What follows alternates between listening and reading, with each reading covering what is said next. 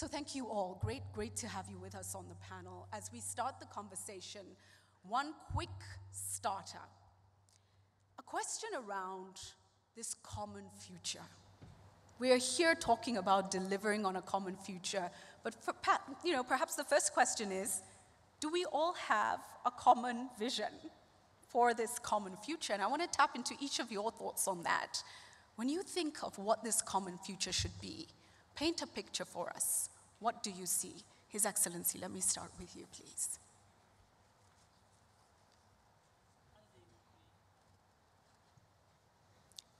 We may not take it for granted that it is that way, but we can work at it and make sure that it is the way we want it. First, to make it common to all of us, that is the understanding. But what is to be taken for granted is that there is a future for us. So I think it is always going to be work in progress, that people will keep harmonizing their different views about what we think, what we have to do, looking at the future and what we want to see in that future. So I think there is already the understanding that we have to work for a common future. So we have to work at that and make sure that we get it. So I think it's work in progress. We are moving towards the point, and I am optimistic that the world has a lot of divergences, but at the same time, on everyone's mind and every nation's vision, there is thinking of that common future. Mm-hmm. Okay, so you believe there's a common understanding. Let me jump to Amali on this one now. Thanks. What do you see? Thank you very much. I think the biggest common point, I think, for all of us is that we have a planet to live on in 100 years' time, and that all of us who are living here can do so with access to healthcare and to education, that we can be thriving in our countries, that we can be looking after our natural resources and managing that effectively whilst driving the growth and prosperity of our countries as well.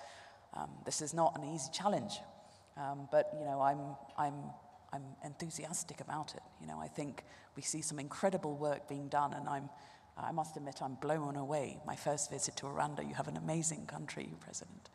And I think, for me, coming here and having us all together to be able to share our knowledge, share our resources, to help each other to solve these big challenges, that's the common future as I see it. And certainly I'm feeling very bullish that I think we are heading in better directions with that. Thank you for that.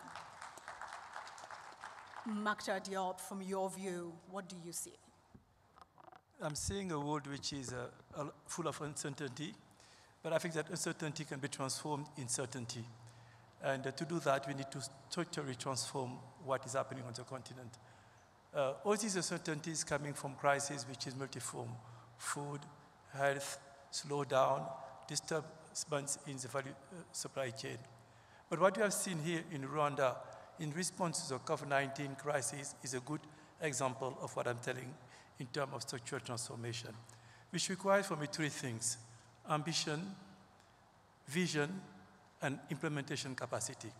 When the crisis started and the world was talking about vaccine crisis and inequity, this country sees that opportunity, sees that moment to say, let's do things differently and structurally. And this is a good illustration of what I think that needs to be done in the vision I have for the continent.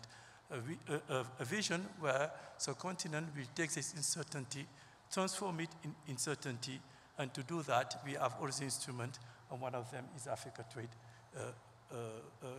Agreement. Thank you. Yeah. Thank you. Dr. Adesina, your view. Well, thank you. First, let me thank His Excellency President Paul Kagame for inviting us here, so I have an opportunity to thank you, and also to thank my dear sister, Secretary General Patricia Scotland, for this fantastic meeting. I think when one talks about common future. President Kagame said it already. And I think also what just said by Mokhtar, when you enter Kigali, it's different every single time you enter it. The last time I came to see the president was 3 years ago. And I couldn't even recognize Kigali when I got here.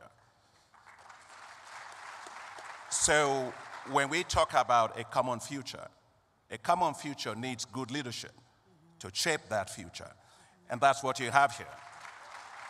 And I also think that kind of common future is what Patricia Scotland just very well explained to us here just this morning.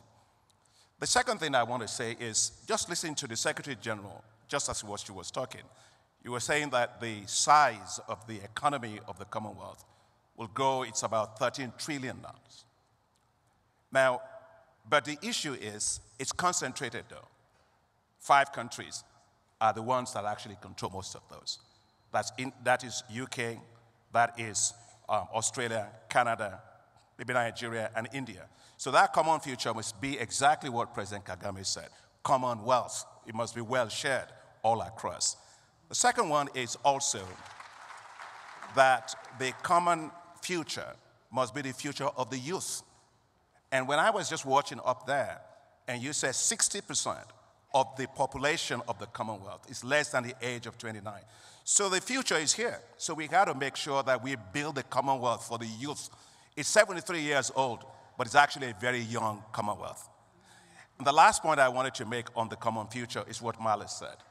We cannot have a common future without a common planet. So we have to have climate resilience. We have to make sure that, as also President Kagame and also Mokhtar was saying, that we also have vaccines. Today we are here, we are doing well because we have vaccines, but it's an inequitable access to vaccines. Only 16% of Africa has access to vaccines. So we cannot have that common future in which we all live unless we have equitable access to vaccines. Thank you so much. And there's a lot of ongoing work on the continent in that regard as well right now. Dr. Forrest, let me come to you. What do you see? What's a common future for you? Well, I have to admit to being really excited about the vision that I see for the Commonwealth.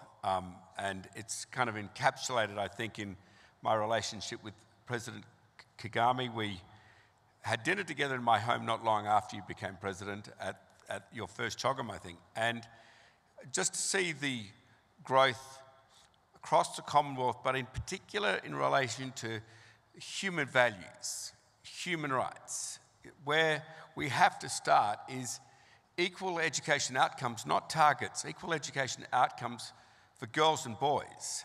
And of course, that removes any possibility of having forced marriage or childhood marriage or any form of modern slavery. We're not going to get there with those things which are dragging the economies down. But how to build the economies up? Well, I think the greatest way to build the economies up is just to come swinging back to vaccinations. We have to remove the fear of disease. That is for certain. We need to really prolifically invest vaccinations into Africa. But even more prolifically and even more certain and more permanently, we've got to invest in our children. We have to invest in girls and boys, equal education outcomes. And how then do we create this level playing field between developing nations, between African nations, Commonwealth nations, and the rest of the world? Well, it isn't through just continuously backing dirty fuels, continuously backing hyper expensive, the more you use it, the more expensive they become, fossil fuels. We have new technology breaking across the world. We have a huge new possibility for every member of the Commonwealth, particularly here in Africa, of very inexpensive. The more you use it, the cheaper it becomes. The more you use it, the more abundant it becomes, and that's renewable energy. Green electrons from electricity, green molecules like fossil fuel, but this time they don't destroy the environment. You can transport them everywhere. A transportable energy future like coal, oil, or gas, but It's fully green, no harm, and the more you use it, the cheaper it becomes. Here in Africa, the Renewable Energy Agency of the world says you have 1,000 times more renewable energy than you're ever going to need by 2040. Let's capture that for the kids. Let's capture that for the economy, and let's capture that for equality. Thank you. Wow. That's an incredible statistic. Let me come back to you now, President Kagame. And when you look at the role of the Commonwealth on delivering on this common future, and I think we've mentioned the importance of leadership, the importance of, so at national level, country level. Talk us through the role of the Commonwealth and what we need to do better, what we need to lean into. Yeah, with the Commonwealth, we already have many things in common, indeed. Be it the language, be it the different systems, financial systems that would enable us to make investments, trade with each other, all together. So there is a starting point that is more or less, I would say, good enough.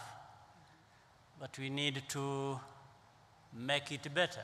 We need to keep making sure that the Commonwealth, when we talk about the Commonwealth, we actually mean the Commonwealth, not just that being common to a few of the many 54 countries. So, and this is why I said it keeps being work in progress. We keep having to engage one another, finding out what we can do to bring that balance to the extent that everyone in the Commonwealth, the family of nations, feels they are part of it. Right. No one is left behind. I think this is what we have to focus on, so that,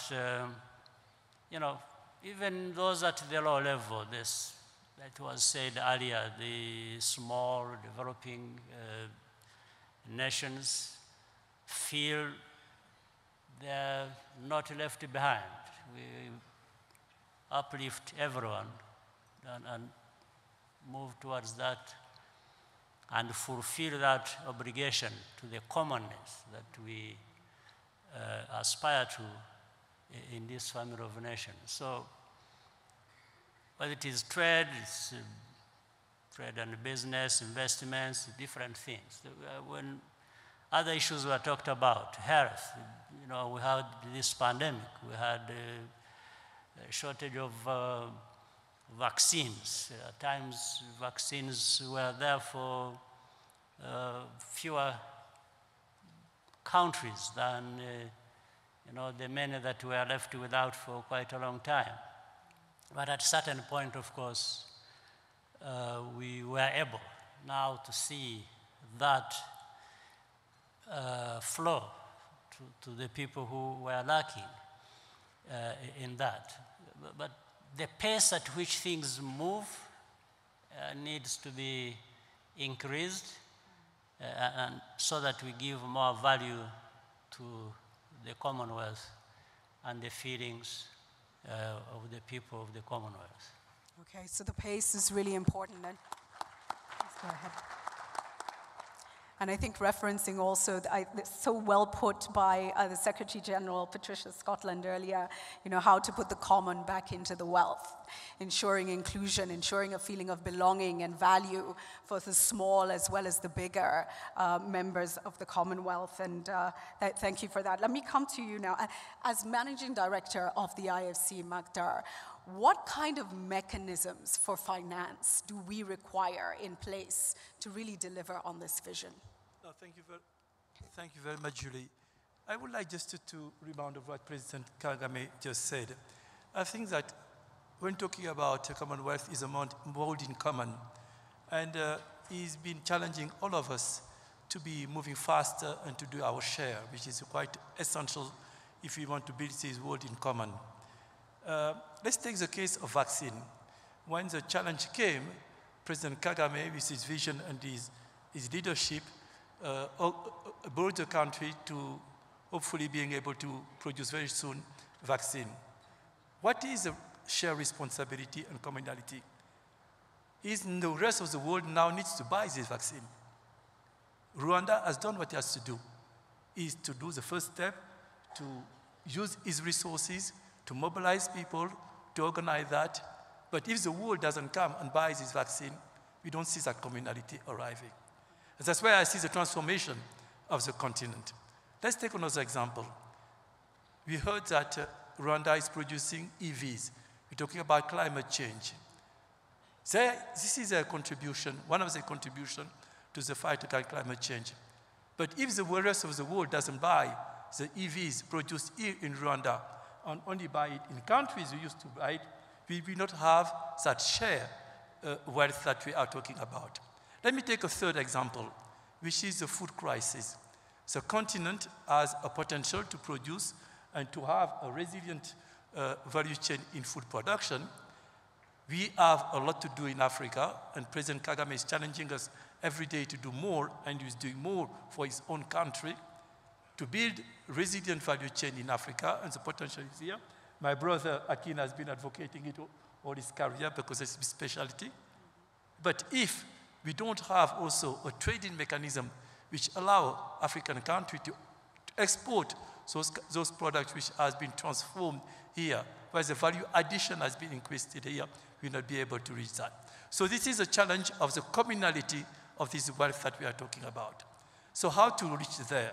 First, as I said, is ambition. Not to have a ceiling and say, this is not possible in the continent. The second one is to have the vision on how to do it. The third one is implementation. And President Kagame, every time I meet with you, Excellency, you go back to me and say, implementation, implementation, and implementation. We have now some tools. In IFC, for instance, what we are doing more and more, we'll be financing a special facility for SMEs in Africa, and we'll be financing trade financing. As been mentioned earlier, trade financing will be an essential part of building a resilient ecosystem and value chain in Africa. So we need to dedicate particular and specific resources to help intra-Africa trade. So these are some of the elements that I think will be helping moving forward. And lastly, de-risking investment. We have a lot of businessmen here who don't know the continent as we know it, and who would like to put their money in the economy, but ask us to de-risk it. So we'll be bringing our resources to de-risk it and to be able to attract more investment. So we have a very full agenda before us, and we are very glad and lucky to have President Kagame to guide us in that process. Thank you. Thank you for that very, very clear ambition, the vision to get there, implementation, absolutely critical. And as we've been talking about vaccines, maybe just important to say that Africa's response to COVID-19 through, empowering the Africa CDC has been a really critical factor as well in driving, the ability now for this bold ambition around vaccine manufacturing and even delivery of vaccines. And this has been a partnership effort between heads of state. As a foundation, we were honored to partner with the Africa CDC on the Saving Lives and Livelihoods Partnership.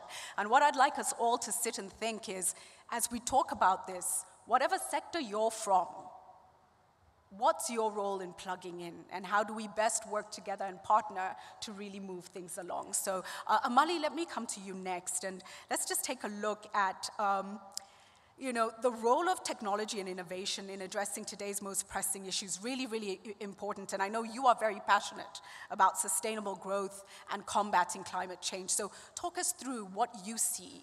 Where do we need to step up? What needs to be done?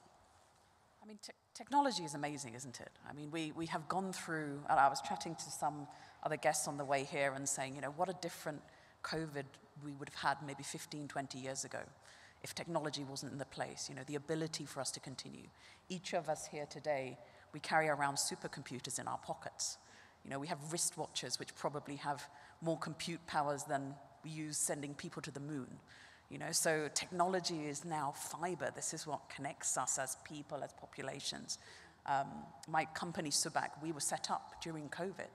I have our office in Australia. I've never met these people. Everything was done remotely. When I hear things about how we can set up businesses in Rwanda in, what was it, six minutes, was it, or something like that? 6 hours. 6 minutes is the next goal, maybe. Sorry, Claire, giving you big jobs here. The new challenge. But this is incredible, right? I mean, this is what technology allows us to do. And, you know, Subak we're named after the Indonesian Water Cooperative, and the way that we see it is to say, look, data is our water, right? This is what feeds us. Information is what helps us to grow. And I think the ability of technology to connect us across all of our regions, for us to learn from each other, is so critical. You know, we launched our data catalog. So everyone here, if you are interested in climate data, data.subak.org, you can go and access this. So for everyone who is solving problems, what we basically say is, look, whatever your system, whatever you're trying to do, whoever you are, private company, public company, NGO, individual, let's help you find this information and use the technology. And, you know, it's fantastic to see how startups, how young people are using this. So we recently signed our first Rwandan fellow, our research fellow, an incredible young man, Ghislaine, who is looking at EV vehicles and creating dashboards to optimize that. We have companies who are looking at satellite data of the Congo Basin to look at where illegal logging and roads are taking place. So these is what technology allows us to do, to solve these big problems at speed, collaboratively. And I think, you know, for all of us here, you know, to take that opportunity to nurture that. And I must admit, you know, this is my first visit to Rwanda. I am very much hoping it won't be my last, because I'm so excited by what you are doing here. And I think if I can have a few conversations, I'm meeting with your director of your Kigali Innovation City later, but I would love to bring Subak here. We are launching a fundraiser, and I would love to make Rwanda our continental hub, actually, for climate data. Wonderful. Andrew, let me come to you. I think you painted such a vivid picture when you were looking forward for us. And just want to tap more into this idea of access to just, inclusive, and equitable energy transition. How do we achieve this? Because that's the whole challenge, right? So what's that journey, and what role can different stakeholders play? Yeah, let's just go to His Excellency's magic words, which have been repeated by my brothers in development. Implementation. Now, everyone can have great ideas, great plans. There's projects which have been in Africa which haven't been developed for decades. But I believe their time has come. You know, when we think of Africa as a huge green energy superpower, which first has supplied all the electrons to keep these lights on to allow kids to do their homework at night, which is bereft to many, that we can in fact dramatically accelerate cheap energy to all the homes throughout Africa with very cheap electrons, because we now have green energy. Then we have to think, what is stopping the implementation of that? If that can create the equity we need to make sure little girls have the same education outcomes, therefore the same opportunities as boys, then what's getting in the road of that? Well, I can only give you, Your Excellency, and all of you, my own personal lived experience. There's a lot of talk out there in the Western world about the trillions of dollars of capital which can be made available to developing nations, to African nations, to the Commonwealth, but it doesn't actually appear. It's more like fake friends. And the stumbling block here for my real friends on this stage and in this audience is that while the capital is there and the projects are there and there's great managers like my own team and many other teams around the world who can implement these projects, we can take construction risk, we can take execution risk, we can take finance risk, we can take marketing risk, long-term risk, short-term risk, but what we can't take is sovereign risk. And who's best to provide sovereign risk? Sovereigns. And you've got these spectacular multilaterals here on this stage, which could manage this like that if we can get Western nations to step up and say, okay, you don't want money from us, that's fine. You can get it from the capital markets. It's free, fair, competitive markets. And it's abundant. There is no shortage of capital. It's the allocation of capital to give the implementation the President asked for across his nation, across all Commonwealth nations.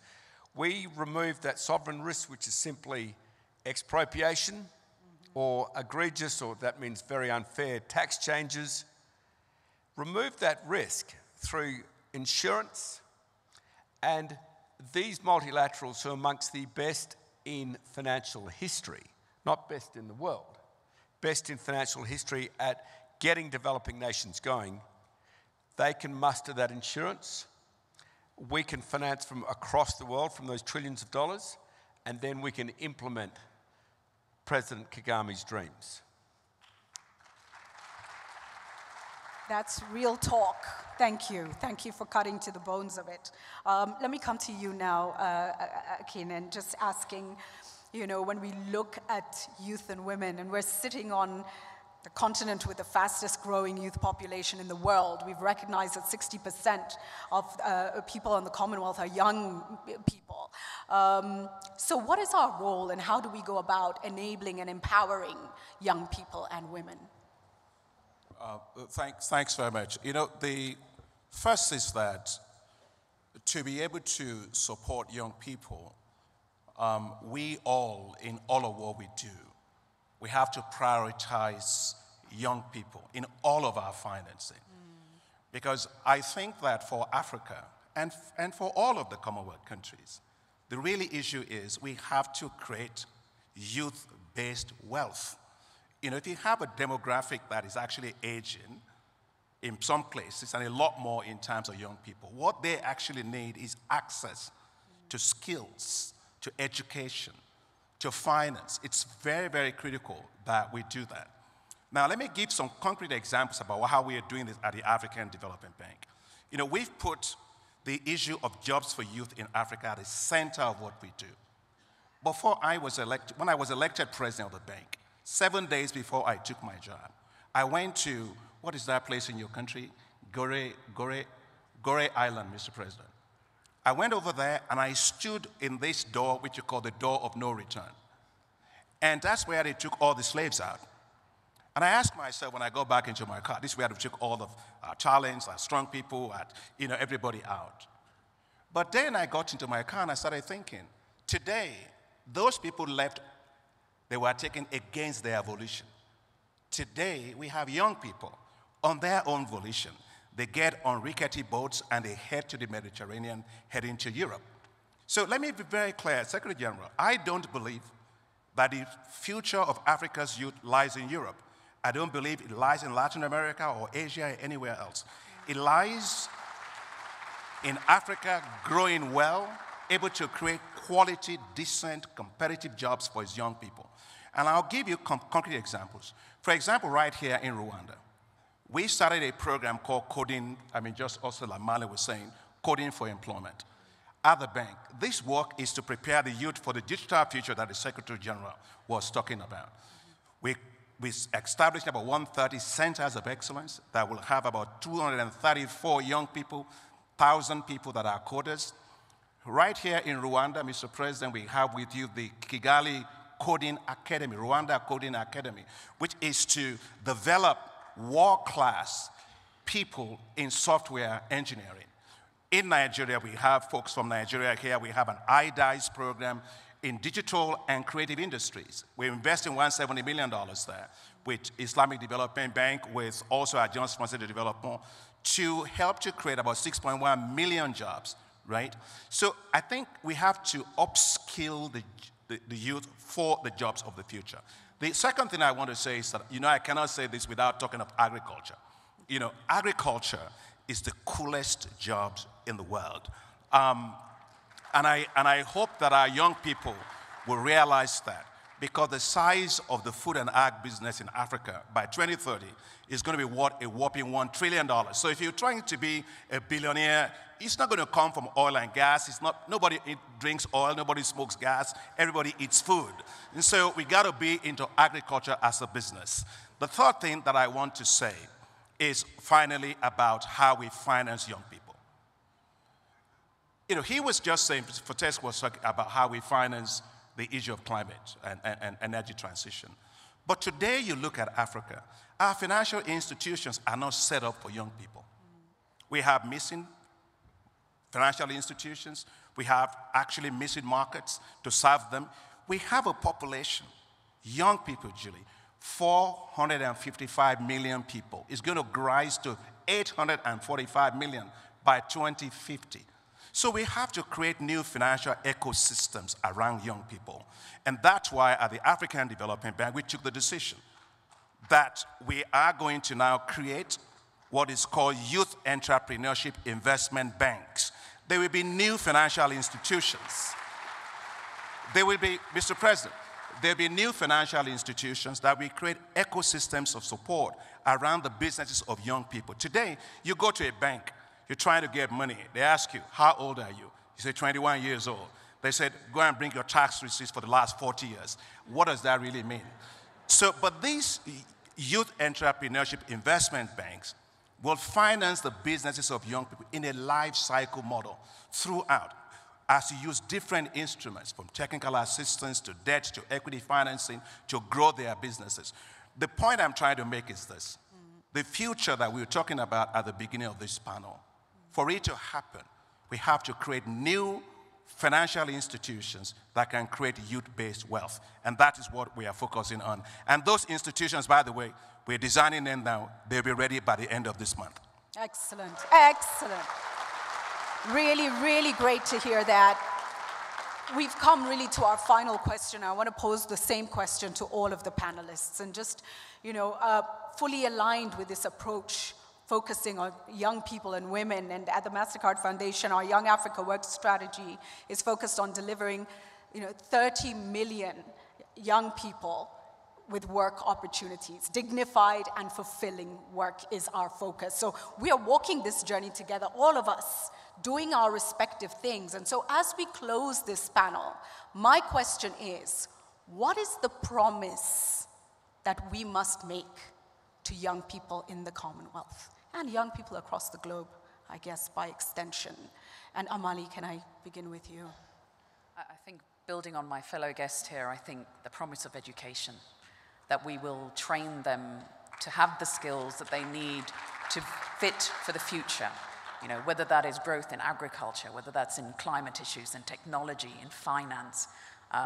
If we don't do that, we're doing them a disservice. And that's the one thing that we can do, is make sure that they have the skills to actually be successful in the future. Excellent, thank you so much. Let me come to you. Yeah, I think we just have to create more space for young people in every sector, in every area. You know, we always say the future belongs to the young people. I don't believe that. I think the present belongs to them. So we have to start by investing in them today. And, you know, and when I look at the things that we just have to do is, sometimes I go around, a lot of times I go around, I find people saying, we want to empower the youth.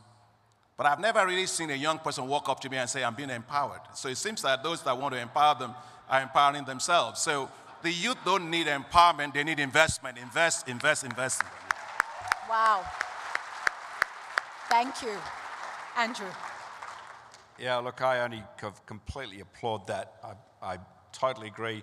I'd probably come back just another step and say we need to educate our little girls and boys to equal standards to become young women executives and young male executives, so that they can take these business opportunities which are out there. And the great notion that I see is a huge future of inexpensive energy, which will keep Africa green, which will keep agriculture growing to the multi-trillion-dollar opportunities it can be, and not the fuels we currently worship and we currently seem to be aligned and stuck to.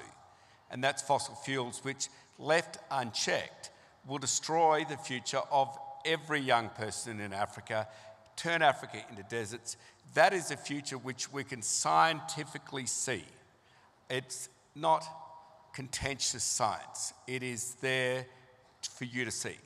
We need to say, okay, let's adopt these fantastic principles, but let's now bring in the era of totally clean, only green, inexpensive energy so that all the young people can rise and go into that future which my friend is speaking of.